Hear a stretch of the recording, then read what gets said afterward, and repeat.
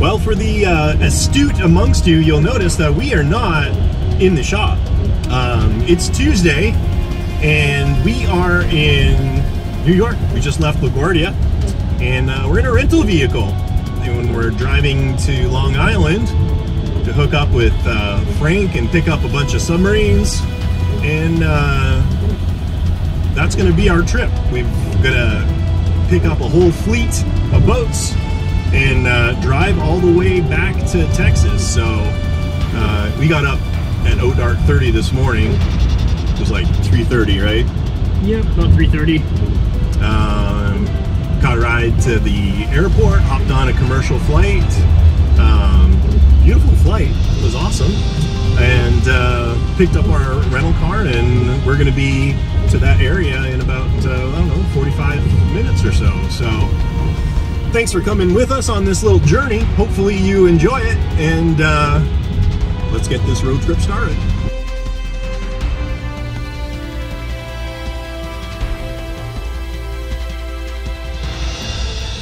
So here we are in Medford, and we're close to our hotel. We can't check in yet, so we decided to stop for lunch, and we're gonna do some pizza at La Margarita Pizza. This is like one of 3 restaurants in this whole area. So time for some sustenance, then we'll head back to the hotel, check in, rest up a bit, go see Frank.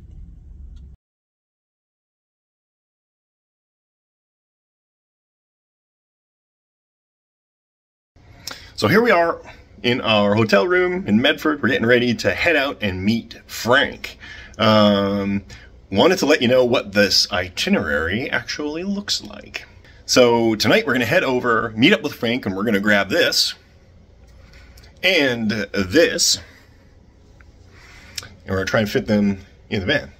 Hopefully that works, because we've got a lot of other subs to pick up as well. We're going to go out for dinner with a whole bunch of bubbleheads from the local area here to Momo's 2, which I believe is Frank's relative's daughter-in-law or son-in-law's restaurant nearby here. Tomorrow, we are going to head out to Pennsylvania.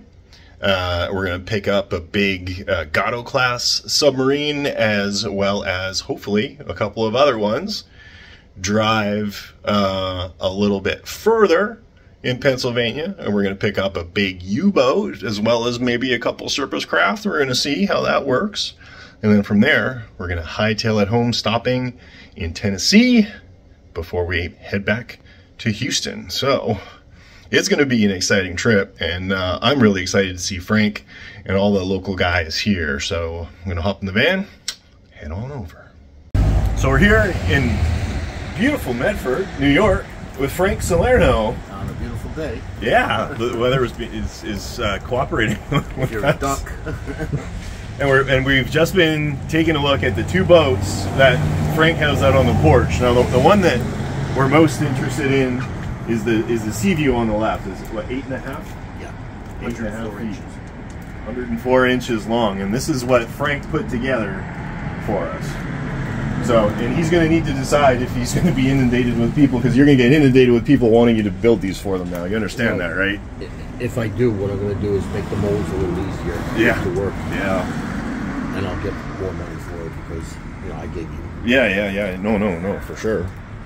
So we got the big sea view on the left there, and then we've got a big 48 scale Akula on the right. And both of these are sold before everybody gets too excited. I already had somebody ask me about that one, and I just mentioned it in my newsletter. I didn't even show a picture. Was it Ed? No, it was someone else from Dive Tribe, though.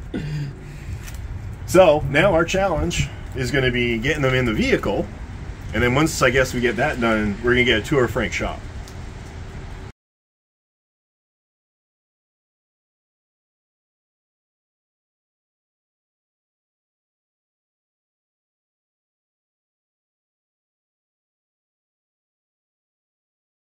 On that too. So this is Frank's Bat Cave. Yep. Or you called it the Nelson Institute. Yeah, the Nelson Institute. Yeah. So are you an RC plane guy too? I used to be when I lived upstate, but it's so hard to fly down here. You got to have insurance. They got to be they got to approve you. So I haven't touched those. So this is the infamous sea view. So I saw this in person in Groton when you had it like just basically the fiberglass hull at that time. Yeah, there was stuff in it, but nothing was working. Yeah, yeah. Logan, you would like this. This is how I get to my insides. Jeez. Holy. And there's twice as much on the bottom. That's what's the term? 10 pounds of rocks in a 5-pound bag? See, I made this thinking that this was going to go in there, and I started making the interior and everything that you can look in. There's the only interior paper. It's 3 years I'm trying to get that done because of everything else I'm doing.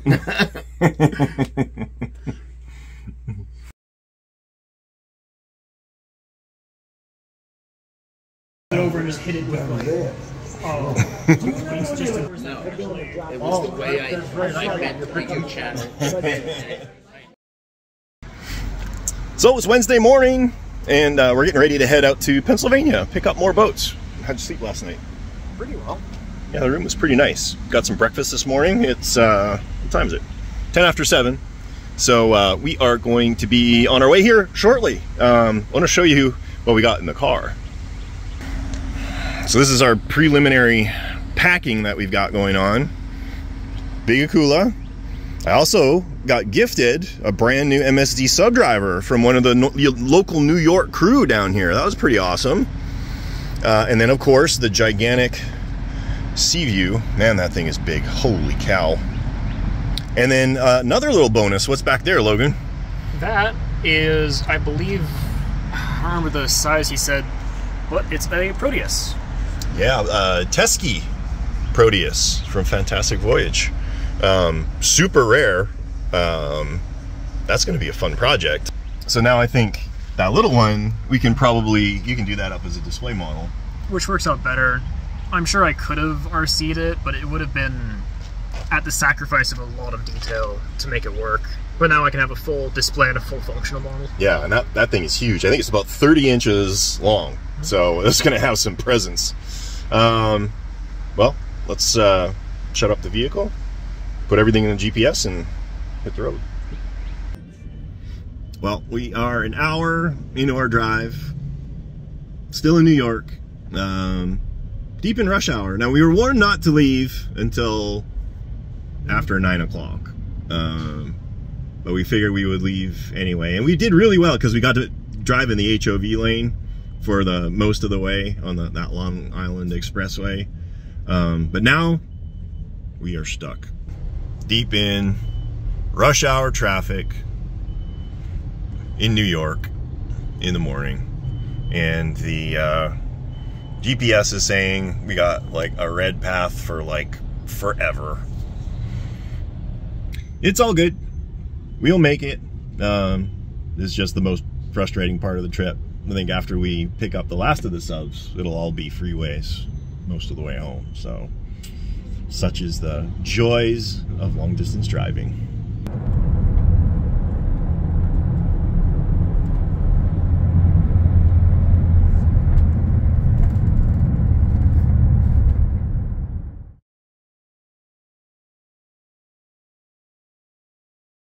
Severe migraines. Oh. It's been that way. That's why that one time when I went down to Subfest on Sunday, I was driving through rainstorms to get there on that, and I looked so terrible. That's because I had severe migraines on that. Man, that's not good. And I should have like just drove down there and stayed at hotel, and you know. But again, I could barely, because I had to go down to Florida for my sister and stuff like that. Oh, I remember that. Yeah. Okay. Well, whoever it was that put this together did a really nice job.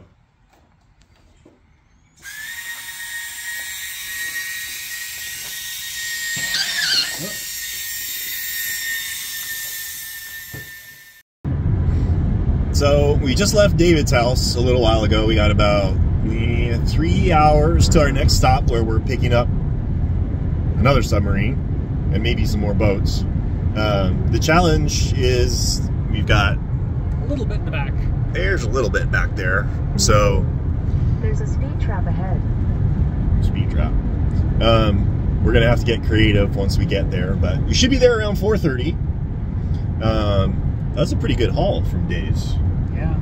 What was your favorite boat that we picked up? Which one was it? It was the smaller one that we just. Oh, the Marlin. Oh, the Marlin. Yeah, the Marlin, not the Permit. Yeah, that one looks really cool. Actually, I think that's the one I'm most excited about as well. So it's a 32nd parallel boat, but whoever built it, again, apparently it was a guy in Germany, did a really good job kind of super detailing the hull. And then the cylinder's really pretty cool too. Yeah, it's mostly built as well, so. Yeah, hopefully that'd be a quick flip for us. Hopefully. We don't always say that, but... We see that about all of our projects that turn into 2-week-long things. Yeah. Oh, the big Type 7. Yeah, the big Type 7. Yeah, that one's a little rough around the edges, but we'll either offer it kind of as is for somebody who wants to put the elbow grease into it, or we'll bring it to Subfest. Yeah. So we potentially have that one for a Subfest donation, and then we've also got the Zero Bubble Delta 4 for a Subfest donation, as well as a couple of radios. Yeah, some new Vex radios. Yeah. So yeah, Dave was really generous. We worked out a good price for everything, and then he just kind of kept throwing stuff in that he was cleaning out, which was very welcome and very cool. So now we're driving in the rain between Lebanon and our next stop on the west side of Pennsylvania, and should be there around 4:30 and grab some more boats. Right.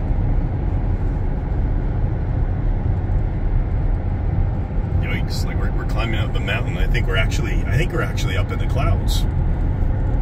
That's not fog.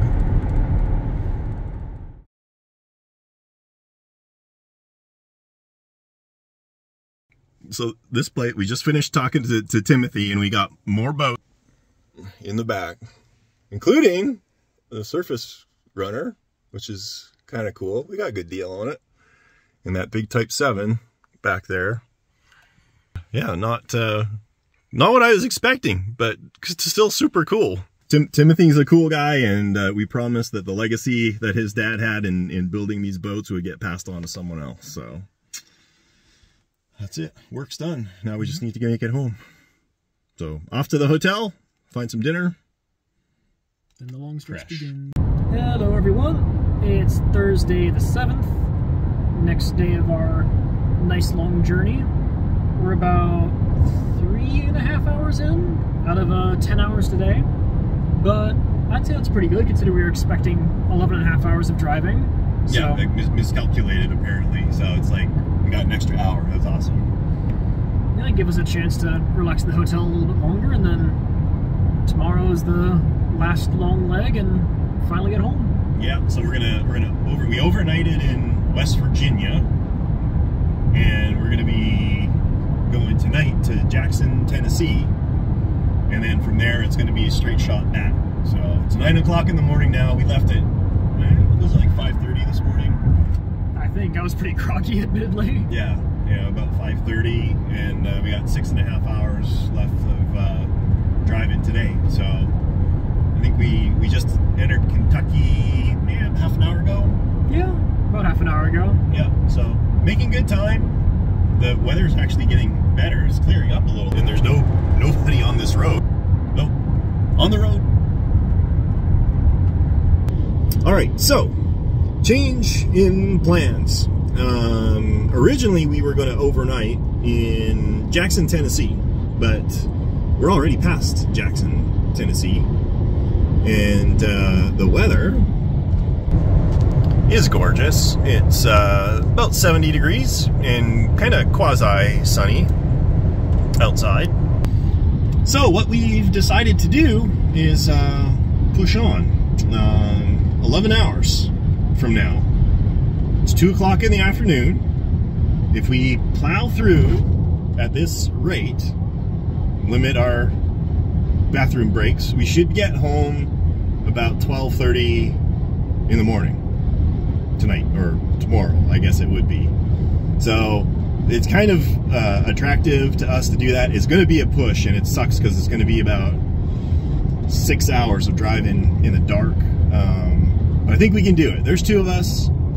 We can spell each other off, and I think it'll make it a lot better. They'll give me all day tomorrow to unload. We get to go through all of the boats, get them unloaded, return the rental car a day early. We'll save all that. We save on the hotel room and meals. So that is the plan.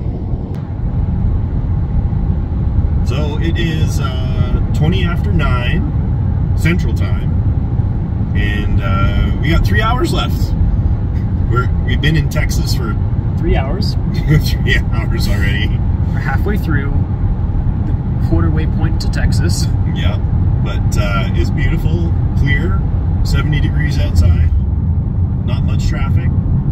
So trip's going good. Energy drinks are keeping us fueled. We should have enough fuel to get us all the way back, but I think we need a bladder break here in another half an hour or so, and then it'll be straight shot home. Well, we made it. We are home. It's Friday morning, 8:20 a.m. And Logan and I were really glad that we pushed through. We got back at about 12:30 a.m. last night, or this morning. And now I've managed to offload the truck. And I'm anxious to share with you everything I got. I want to give you an overview of everything that I picked up. Some things will be coming available for sale. Some things are going to end up in Subfest for donations, for raffles, and some are upcoming projects that I'm really excited about. But before we do that, let's take a look at the driving summary from the vehicle here. All right, our trusty Steed, good old minivan. Power everything on here. And let's take a look at our 1,855.9 miles, 29 hours of driving. That was an epic road trip. So for now, and because I've literally got no room here at the house other than here on the floor, we got everything we picked up. Let's take a closer look. So first and foremost, you can see this gigantic Akula. And I don't know if the video is properly portraying its length, but it is 8 feet long. 1/48 scale Akula. This was built by Dwayne Hill up in Canada. And it's already sold. So if you're after an 8-foot Akula, unfortunately, you're out of luck. This will be going to Florida, along with that giant Seahund and the 80-inch Seaview. But we will be testing this, going through it, making sure that it's fully set up, trimmed, ready to go. Got some really cool things here. I furnished this for Dwayne. This is a nylon printed propeller. This is about 5 inches in diameter. It's huge. Dwayne's got some rudder extensions on there to help with the turning radius, because as you can imagine, this thing probably needs about an acre to get turned around.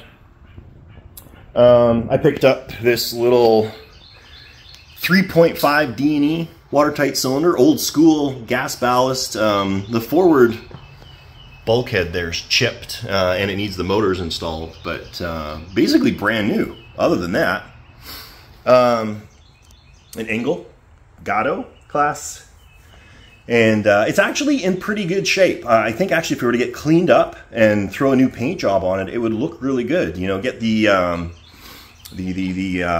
guns, you know, on there and clean it up. And with it came this really cool custom R&R watertight cylinder, dual ballast, forward and aft. It's a pump style ballast system. It's going to have lots of reserve buoyancy. That's a big center section right there. But in theory, David, the gentleman I picked it up from, said that this was sized specifically for this boat based on the weight of the upper hull. So that should be coming available here fairly soon. That cylinder is brand new, by the way. If you guys are familiar with David Hughes' Zero Bubble, this is his Delta kit. Unless someone really wants it, it's going to be a donation for the raffle at Subfest. So you could win this for free if you join us in Cahata, Georgia, coming up in September.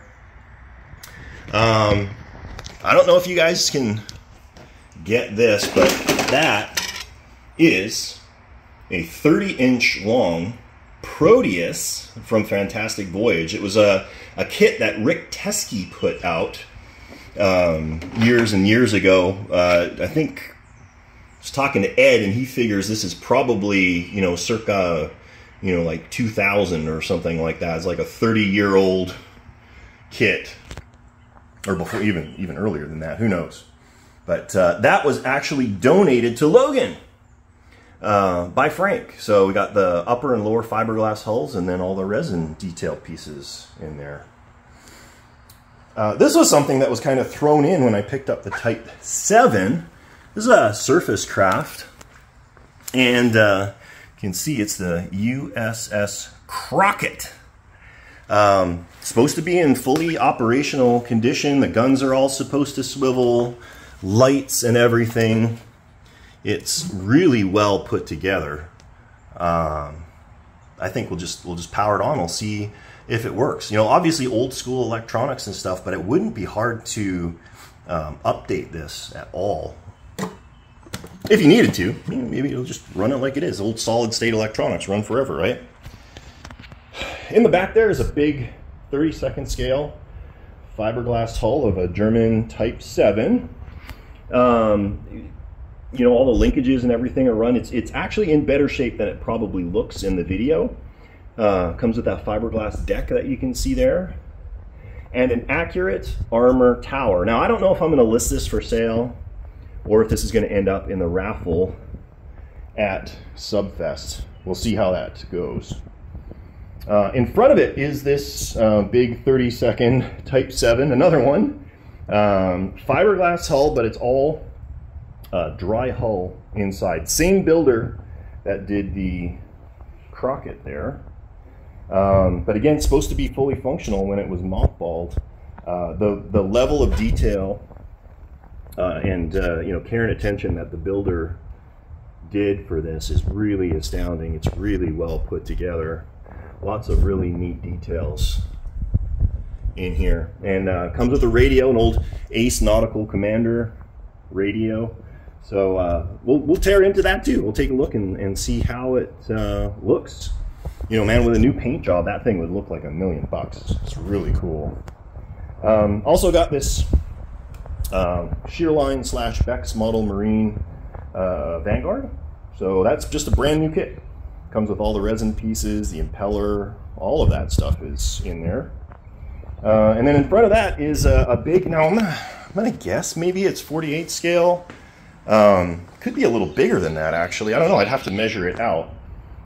Came from Germany, a former dry hull boat, but it would take virtually nothing to just knock out the bulkheads inside and throw a cylinder in it. It's all rigged up for retracting bow planes. The nose apparently was damaged in shipping, but David did up a replacement piece, so just literally glued on, and that's all repaired and ready to go. Again, just a little bit of elbow grease, and that thing I think would turn into a really, really cool boat. Also, I was donated this for my birthday from a good friend up in New York. Brand new dual shaft MSD subdriver. That'd be perfect for like a Gatto or a Revell Type 9, that kind of thing. I don't know if I'll hold on to it for a future project or if I'll list it for sale, but obviously you guys will be the first to know. And the last in the garage here is this really, really cool Marlin. Now, I'm not honestly a fan of the 32nd parallel type kits because, you know, they're styrene plastic, but whoever did this, and this was apparently a German gentleman, did such an amazing job super detailing this boat. Just a really amazing attention to detail here. And what's really cool is this cylinder is a really neat idea. This is a custom watertight cylinder with an Engel piston tank for ballast, and it's custom designed for this boat. So I'm going to tear into that. I think that would be a really quick turnaround, and because that Marlin is such a nice size, it might be a shop boat. You know, it's the kind of thing I can just chuck in the back of the plane or the back of the car and run it out for events and that kind of thing. So hopefully, maybe we'll get this ready, you know, in time for Groton, so we can fly up there and have a boat to run up there in Connecticut coming up in early September. And last but not least, I need to share with you the real reason that we initially planned the trip up there to New York. It's something, now that I've seen it in person, I'm even more excited about. This is an 8.5 foot long sea view from Voyage to the Bottom of the Sea. This was custom built. It's kind of a one-off deal. It's not a kit. Not yet anyway.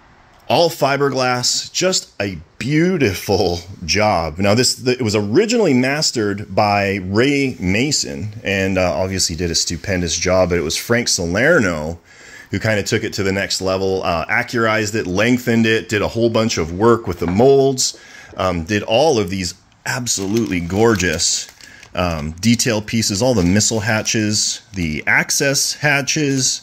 He pre-did all of the clear parts, and then these gorgeous little, you know, man hatches for the sail there.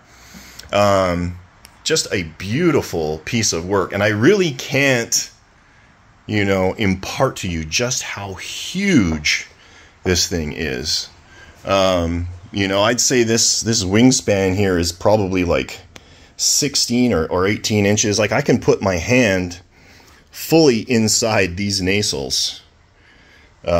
This would make a really cool RC model if you had a crane to launch and retrieve it.